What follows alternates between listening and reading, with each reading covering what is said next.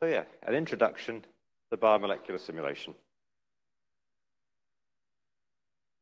So first of all, why would we bother? Why would we want to do biomolecular simulation?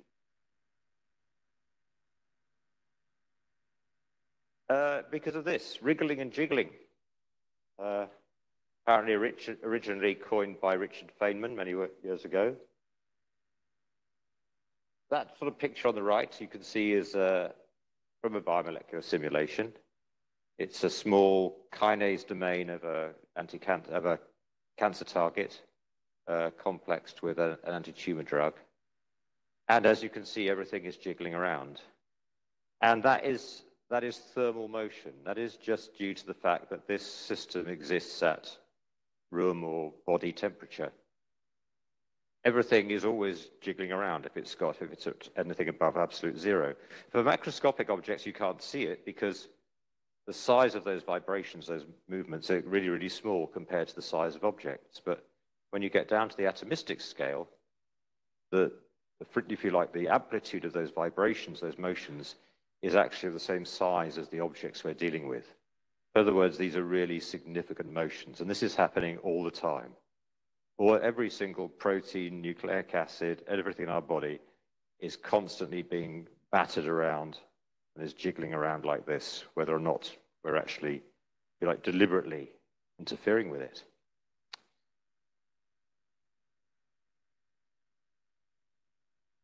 So at the moment, there's no way that we can see this type of motion by, if you like, a non-computational experimental technique. And I must admit, I don't like the way that people say that computation is not experiment. It is an experimental technique. Believe me, you do lots and lots of experiments just the way you do if you're in a wet lab. So I don't like this idea of calling it like experiment or simulation. Simulations are experiments. But the point is that computational methods are really the only ones we have to kind of get this view. And it's due to this, really, that, again, quite a few years ago, computational simulations become known as the computational microscope. That was, I think, first coined by Klaus Schulten, who's the guy behind some of the earliest molecular dynamics simulation programs. And is pointing out these motions, if you like, are too small to be seen normally. Gives that microscope idea. But the bit that it doesn't also point out is that they're not only just too small to see directly by any microscopic method, they're too fast to be able to be appreciated by any atomistic method. In fact, the amount by which this picture, if you like, is scaled up compared to the real molecule is actually less than the amount that time has been slowed down to show this picture. That's how fast these things happen. So really, even if we did have a microscope that could see things this small, we still wouldn't be able to appreciate these motions because they happen too fast. So at the moment, the only methodology we've got to look at this is computational simulations. And most of the ones that we use, the ones we're going to be talking about here, certainly today, are basically using some approximations to the laws of physics to try and give us a handle on what must be going on at this atomistic scale at these incredibly short time scales and fast motions. So if you want a nice introduction to molecular dynamics simulation, understand all the different things that you can do with molecular dynamics simulations, then I'd thoroughly recommend this review. It's a couple of years old now, but it hasn't changed anything, from Scott Hollingsworth and Ron Dror, Stanford, to Neuron. And it gives you a nice sort of overview of all the different things that you can do with molecular dynamics simulations and why you might want to think of applying it to your particular problem. But rather than go through everything that's in that paper, I'd just have my take on why you might want to do molecular dynamics simulations. There are many reasons people do molecular dynamics simulations, but in some senses, they fall into two broad camps. And the first thing, they do them in the hope that they'll see something amazing happening. So, sorts of things we're talking about seeing how proteins fold, maybe. Or maybe seeing the pathways through which ligands somehow percolate deep into the central cavities in proteins and find their binding sites. Or maybe to see how molecules pass through channels in membranes from one side to the other, and how some molecules get through and some don't. So these are all simulations where we're trying to understand something really, some big change that's going on. So the second set of reasons why people do MD, strange enough, is in the hope that nothing amazing will happen at all. This may sound a bit weird, but what we're talking about here actually is the use of molecular dynamics simulations to predict thermodynamic quantities. So, for example, very importantly in the pharmaceutical industry, the binding affinities of ligands to proteins. So a large amount of computer power is being burnt up around the world on both academic and commercial supercomputers, basically trying to solve that problem on the right-hand side. That's a really important problem, one we still can't do as well as we would like to. But most of the methods that are being developed to try and do this, the best ones, in one form or other, use molecular dynamics simulations to do it. And there's some things in there that I want to bring out just to explain, if you like, why on earth you'd want to do a simulation where nothing much happens, or you hope nothing much happens. So, as you probably realize by now, ultimately a molecular dynamics simulation ends up being a kind of movie. You get a whole series of frames, and we often use that terminology, in fact, each of which is a moment in time, a snapshot of what our particular biomolecule looked like at that moment. So what's interesting about that time series of shapes of our molecule is that it can be shown that that's really equivalent to looking at a whole collection of molecules at one moment in time. In other words, for example, any statistics that you might get from analyzing that time series ought to be equivalent, or could be equivalent, to the statistics you would get from averaging over all the molecules in a sample. And of course, this is what you do in the wet lab. This is what you do in the dry computer lab.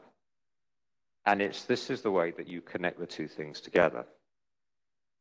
Because in general, when we're in the wet lab, we are not looking at things one molecule at a time. Sometimes we are, admittedly, but mostly we're not. And certainly when we're trying to calculate thermodynamic quantities, we're always talking about quantities associated with, you know, Avogadro's numbers of molecules or something of that order anyway. And this is the way that you are connecting these two things together. And to get a bit more specific, and again, to bring it to thermodynamics, for those who can remember their statistical thermodynamics, everything comes ultimately from knowing the partition function. So if you remember that, Z, or Z for some of you in the audience, is this sum. And this sum is over all the microstates that a system can adopt. So these are basically microstates. These are all the different shapes that a system can be in. And in theory, to get the partition function, you've got to sum over every single possible microstate, weighting it by this factor here. And that EI is the energy of that microstate. So what's nice is you can see that in a molecular dynamics simulation, you generate microstates. As it happens, you will know for each of those microstates what the energy is. So if you sum over enough of them, and that is the big, big, big issue, but if you can run this movie for long enough, then there's a chance that this sum will approach what it should be. And then you can get to thermodynamics, and then you can relate it to what you've been seeing in your wet lab experiment.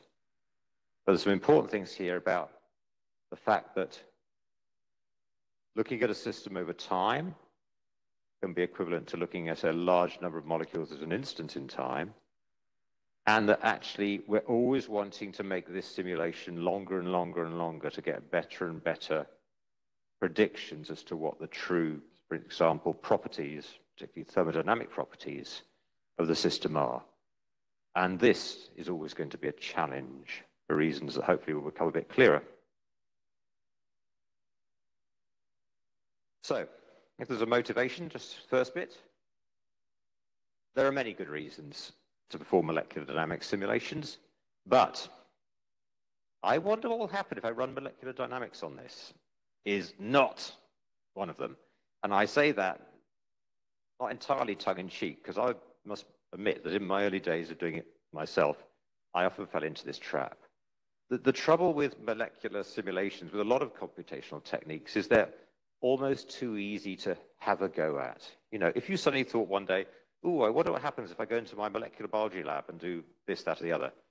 The activation barrier to doing that is enormous. You've got to get all the right stuff, get along to the lab, pull your kit on, order your chemicals, blah, blah, blah.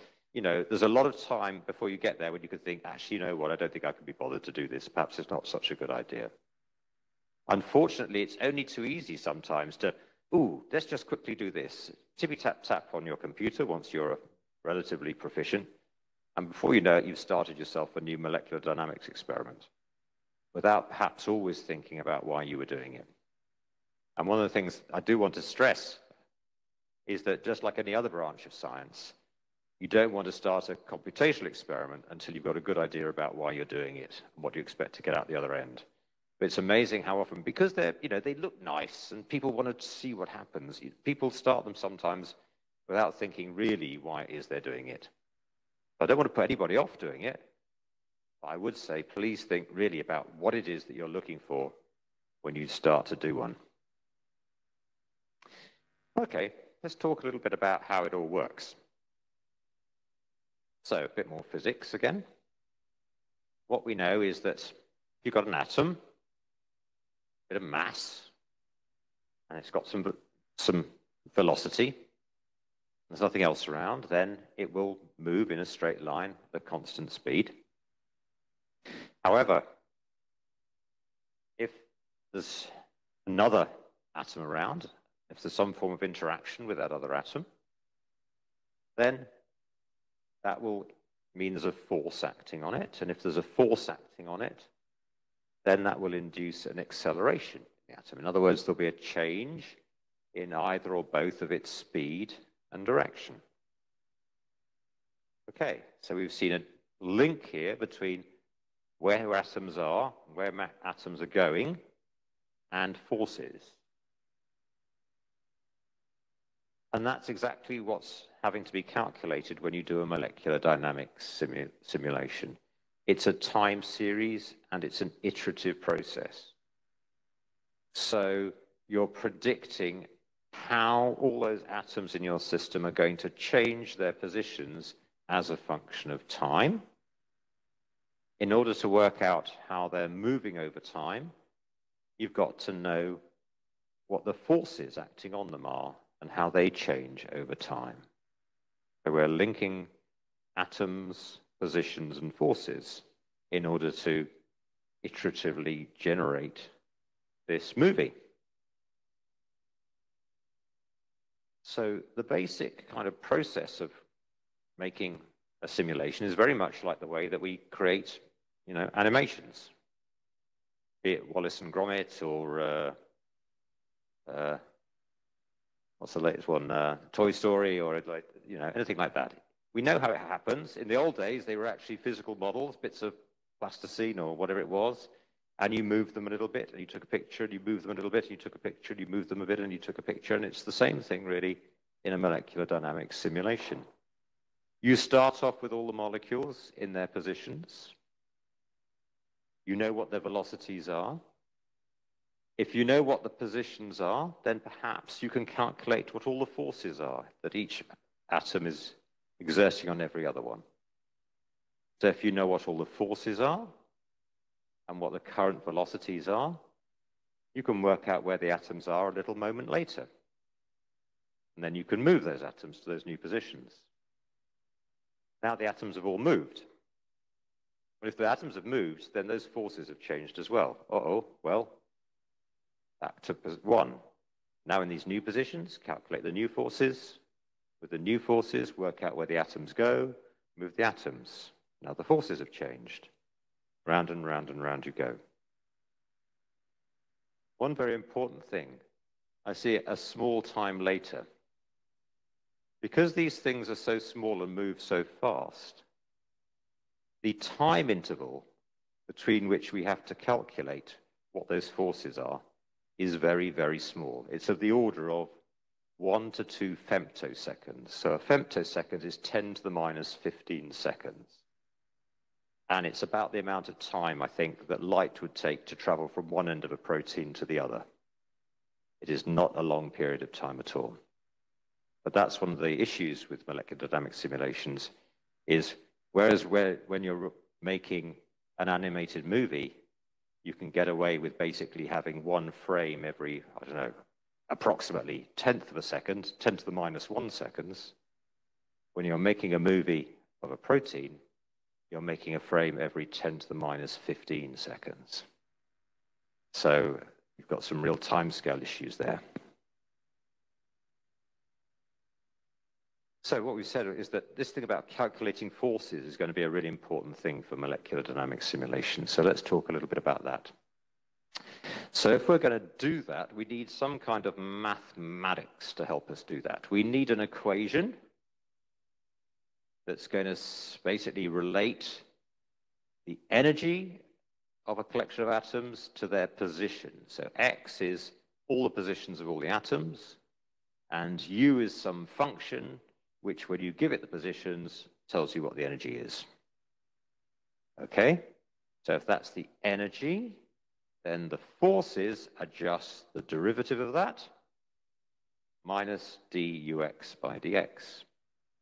Simple. Okay, yes, but these equations can be complex. But let's start simple. Let's take a really simple system. Here's carbon monoxide. Can't get much simpler than that. 2 atoms, carbon and oxygen.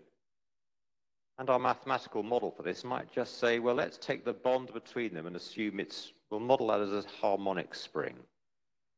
So the equation for the energy of a harmonic spring is this one here. The energy is equal to some force constant, is about how stiff that bond is, whether it's an easily sort of deformable bond or one that's really very stiff, multiplied by the difference between R, which is the current distance between those 2 atoms, minus REQ, which is the equilibrium bond length, the ideal bond length, when there would be no sort of stress in that spring, squared. So that's the equation for the energy in a, as we say, Hookean spring. Take the derivative of that, and that's the equation for the force. So if you want to do a molecular dynamics simulation on carbon monoxide, this is the only little equation you'd need to do, which would make life for your computer very nice and simple. But you can see even in this, there's some numbers that you need to know. You need to know what this thing K is, which, as I said, is this force constant that tells you how strong the bond is. And you need to know this thing REQ, which is basically the ideal length of the bond between those 2 atoms. So there are only 2 atoms, but there are 2 parameters which we must know for this equation before we can do any simulations. Okay, let's scale things up a bit now. Let's go from carbon monoxide to a small protein system. Okay, now things look a little bit more complicated. This is a relatively small protein, say just about 38,000 atoms. That would be a fairly typical one. You can see at the top, that's the equation you've seen before. You've seen that one. That was that harmonic spring. But notice now there's a sum. In fact, there's lots and lots of sums through all of this thing, because, of course, there isn't just one bond in the system. There's lots and lots of bonds. So we've got to add up the energy associated with every single bond. Then we've got to calculate the energy associated with every single angle in the system. Then we have a mathematical function that tells us the energy that's associated with dihedrals. This is the twisting around single bonds. And then these last two terms are ways of defining how the energy of the system changes according to non-bonded interactions. These are atoms which aren't connected by a covalent bond, but are just close to each other, maybe clashing into each other, or maybe they have a charge on them. Maybe one of them is slightly positively charged, one is slightly negatively charged, and so there's an electrostatic interaction between them. So this is a much more complicated set of equations, but you can see it's just basically a large number of sums, or sums of sums. So it's all the sort of stuff that a computer can do perfectly straightforwardly. But you can see again, these little sort of yellowish boxes, there I've marked all the parameters. These are all the things that you would need to know before you could actually, for real, run a molecular dynamics simulation on this little protein. And actually, if you sum it up, you'll find that there's about 70,000 different parameters that you would have to know before you could run a simulation on this thing. But if you knew them, you can do it. So, basically, how does it work? They're iterative calculations. They produce a time series of atom positions and other properties of the system. At every time point, you don't just know where every atom is, you know the energy of the system. You might know some other things as well. You can work out the temperature of the system, or you can work out the pressure, maybe, of the system. Various other things as well. So it's not just positions that you get from doing a molecular dynamics simulation. But clearly, before you even begin to do this thing for real, you've got quite a lot of homework to do.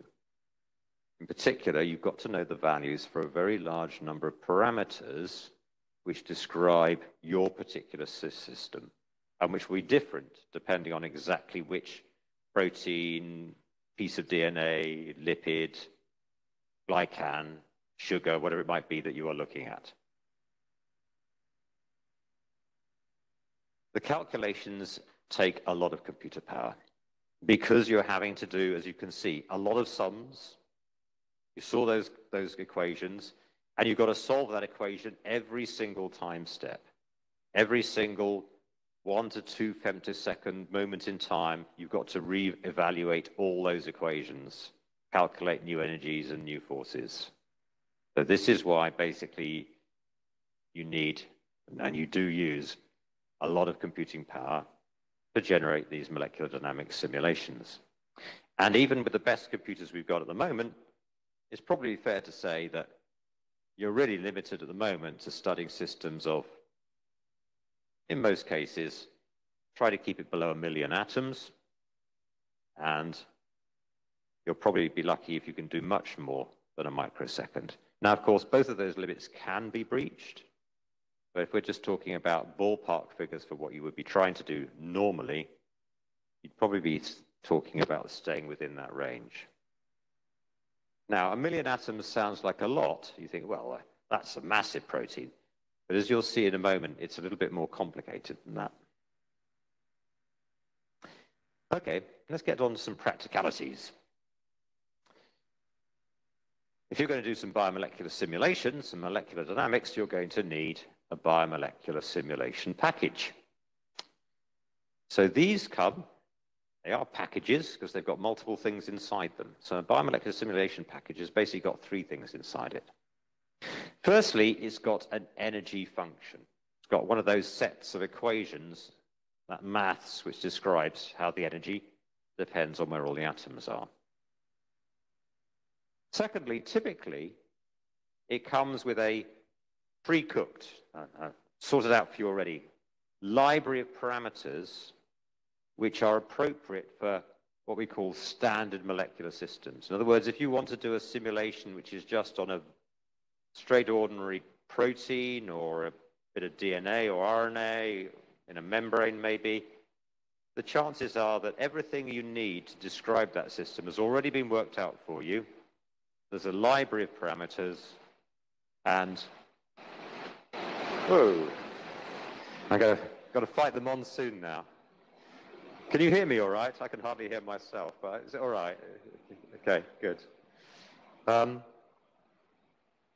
Yeah, so you'll get the library parameters, and then obviously you'll get the piece of software which is actually going to perform the molecular dynamics simulation for you. So molecular dynamics was born in probably the late 1970s. I think it's sometime around there. And the granddaddies or grandmothers of them all these biomolecular simulation packages are three of them: Amber, Gromax, and Charm. They all basically came into being at approximately the same time. I said about the late 1970s, early 1980s. Amber and Charm from two different groups in the US.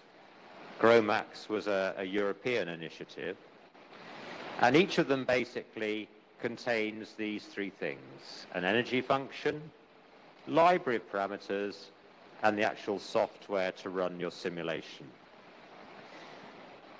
Now, what's interesting is that all three of these things, these codes, despite the fact that they all contain the same contents, were entirely incompatible with each other.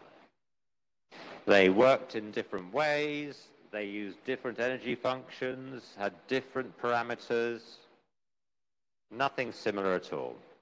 So what that means really is that communities grew up around each of these codes and were very, very sort of proud of their particular codes and basically believed theirs was better than anybody else's.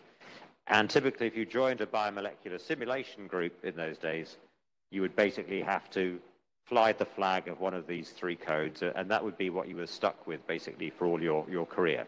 Because once you'd learned one, it was really difficult to learn another one. And they didn't work with each other anyway. But things have changed since then. Now there are a whole load of other biomolecular simulation packages around as well.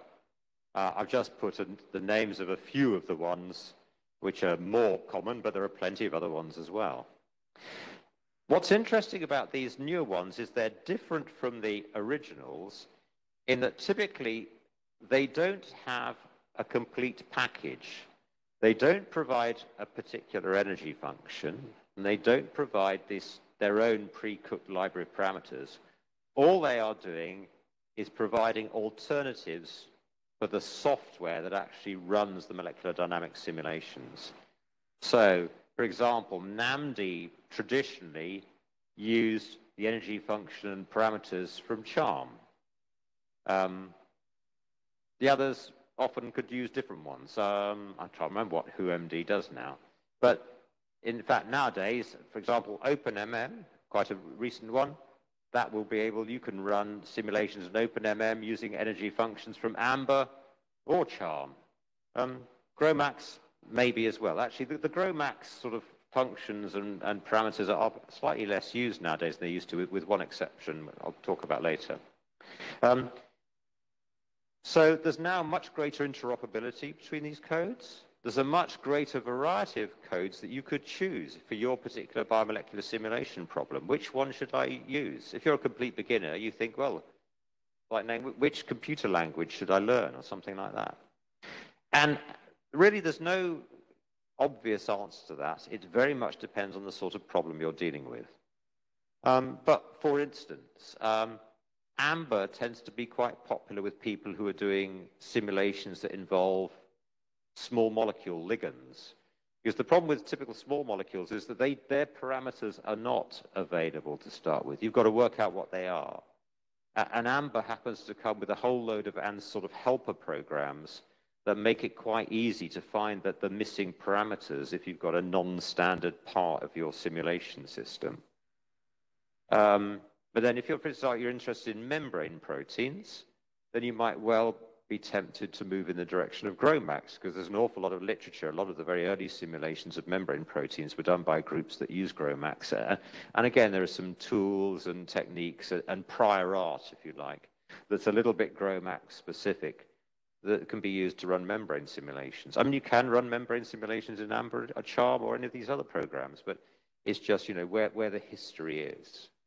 So if you are starting off from scratch with biomolecular simulation, it's certainly something to think about which of these packages is probably going to be the most useful or make your life easiest It shouldn't matter that much nowadays. There's much more interoperability between them than there used to be.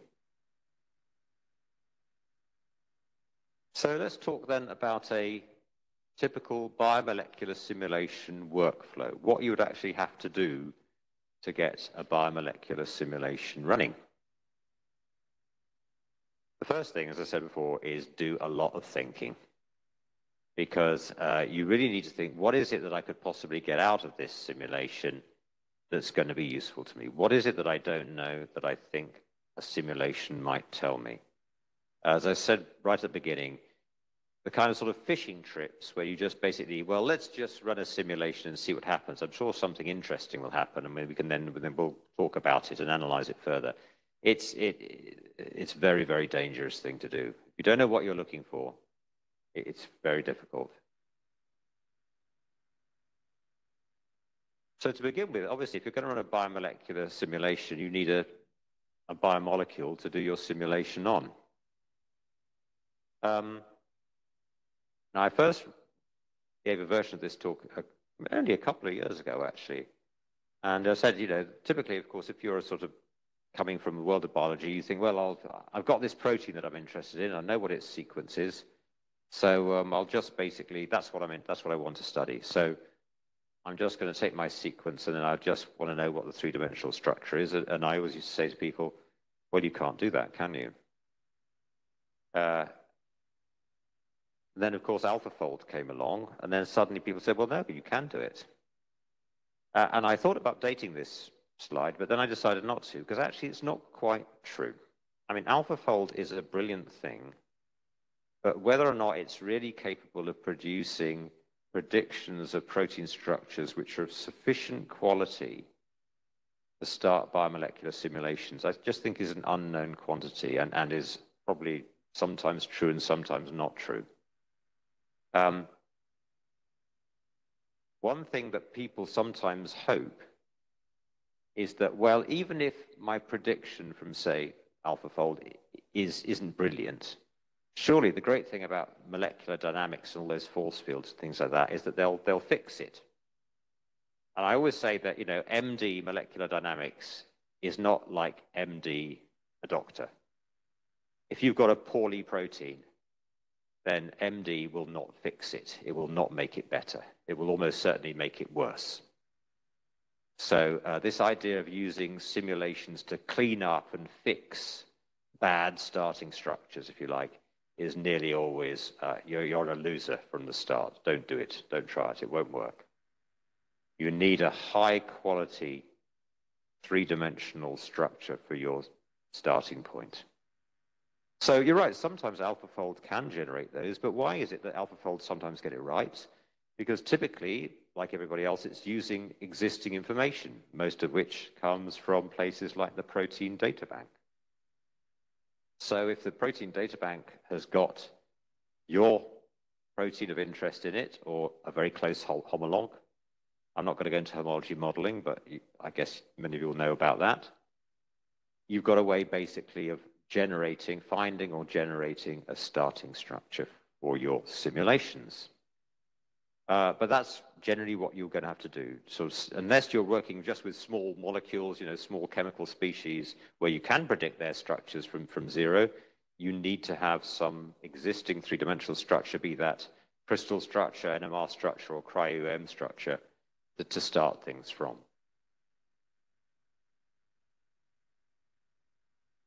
So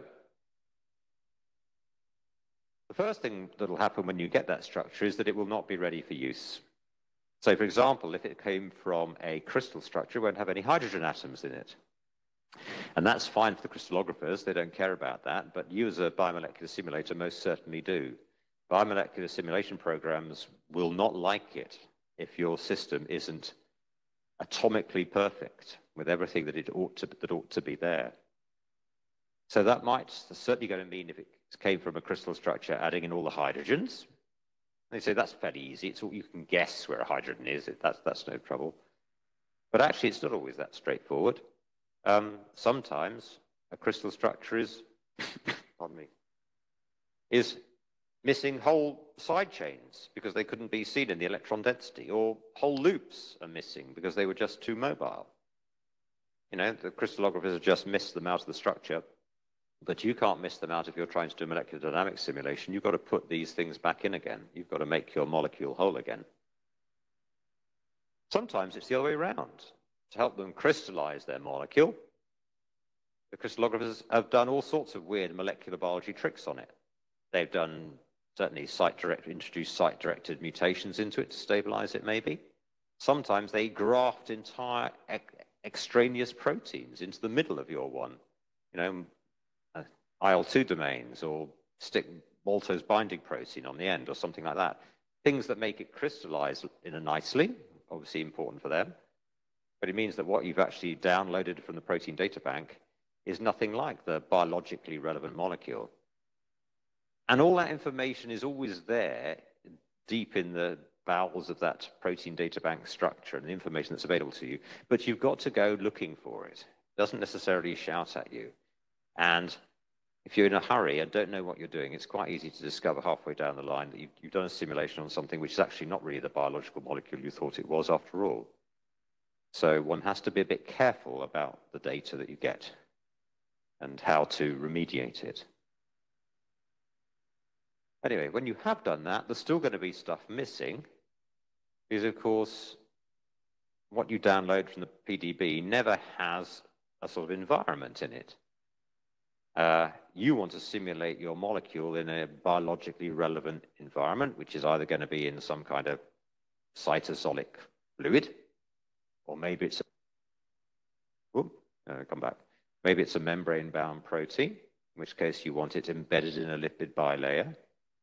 Now, these things typically are not present in the data that you've downloaded from your data source, so you've got to actually model ab initio from scratch some kind of realistic environment to immerse your biomolecule in, so that when you do the simulations, they're going to be realistic and relevant. So there's a whole kind of modeling process to be done there. Now, finally, what you've done at this stage is you've actually generated the system which is relevant to what you want to study. Oh, by the way, I forgot to mention this thing here. You'll notice that the bit that you're probably interested in is that little bit in the middle there. That's your protein. You can see it's surrounded by an awful lot of water here. Those are all atoms whose forces and motions you're going to have to be calculating in your MD simulation. This is why I said this thing that about a million atoms might sound like a lot, but the trouble is those million atoms that you simulate very often can be up to 90% water, which is not the bit often that you're interested in. So it's rather annoying, actually, that you may be spending 90% of your time, or your computer's time, doing calculations, doing sums that relate to a part of your system that you're really going to throw away. You're not interested in it. But you have to do that, because if you don't take the water environment or water and membrane environment into account, your protein or whatever else it might be is not going to behave properly. But that's why, if you like, that million atom limit is sometimes quite annoying, because that's a million atoms in total, not a million atoms of your substance of particular interest. Anyway, once you've got your completed system, then you're basically going to turn it into, if you like, machine-readable format, ready for your biomolecular simulation program.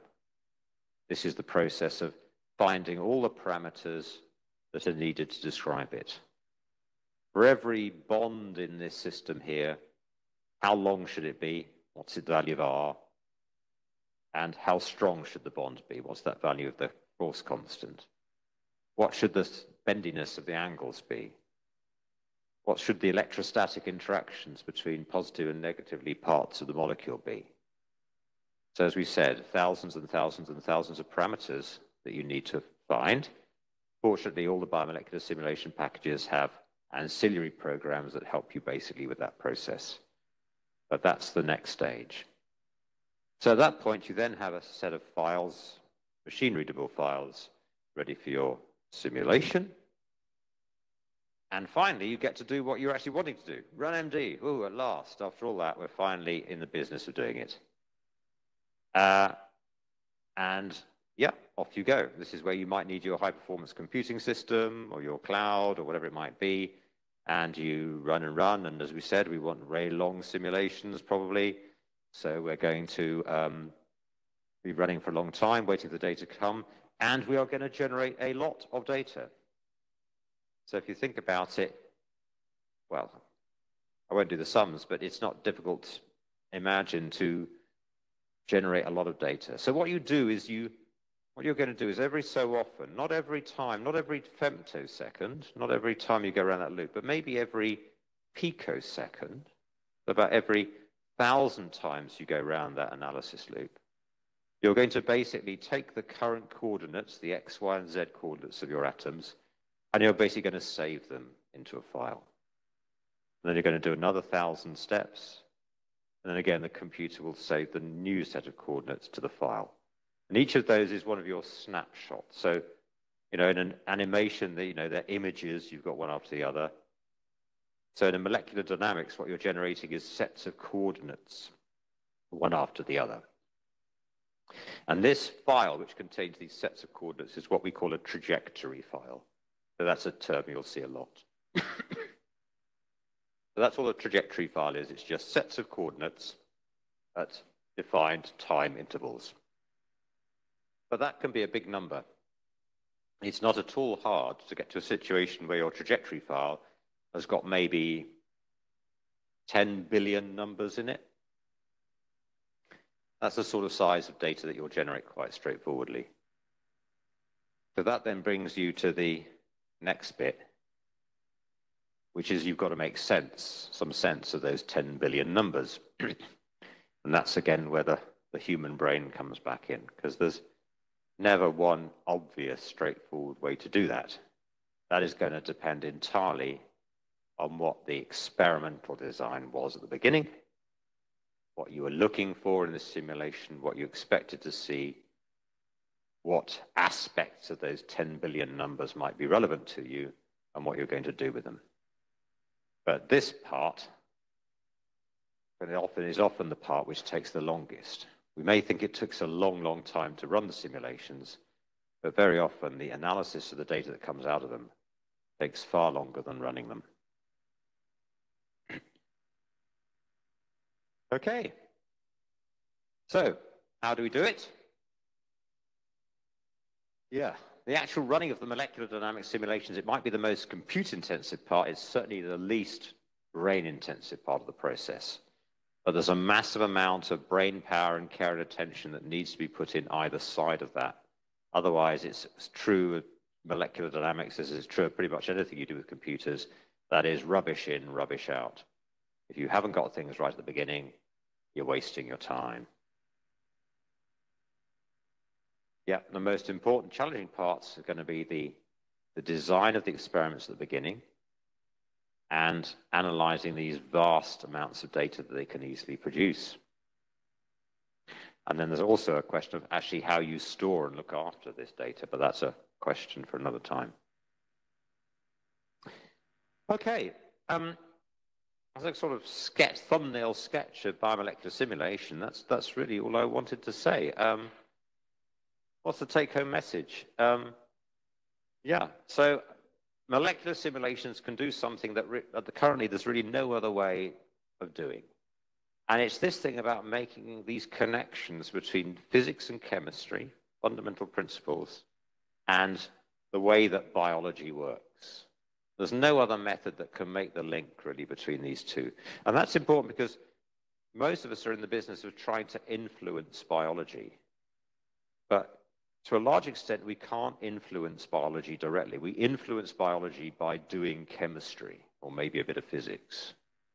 So we have to understand how manipulating matter at the atomic scale through chemistry has the possibility of changing the behavior of a biological system. And molecular dynamic simulations is a massively powerful way to try and make those links and to make the predictions, particularly about what's going to work. I mean, the great thing is computers and algorithms just get more and more powerful. What this means is that things that you just thought you couldn't do a few years ago, suddenly the next day, oh yeah, they're easy. So AlphaFold is a nice example. Okay, maybe there's a bit of hype there, but you know, the change is, it is a paradigm shift. And these things keep happening. So it's a really exciting thing to be doing because there's always the possibility that what was impossible has just become possible. But it's definitely not a quick fix. It's hard work. And if you want to be good at it, it's no different from being good at being a bench chemist or a bench biologist. It takes time and training and thought and, yeah, attention to detail. And I think that's it from me. Yeah. What should we do now? Yeah, any questions? Of course, yes, absolutely. Any questions? Yeah, back there.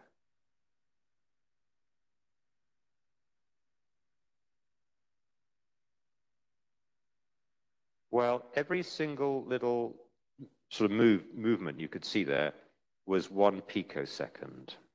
So I think there were about, I think if I remember correctly, it was about 200 or 300 frames in that movie. It was looping, but the time interval between those frames was, I think, 1 picosecond. Yeah. But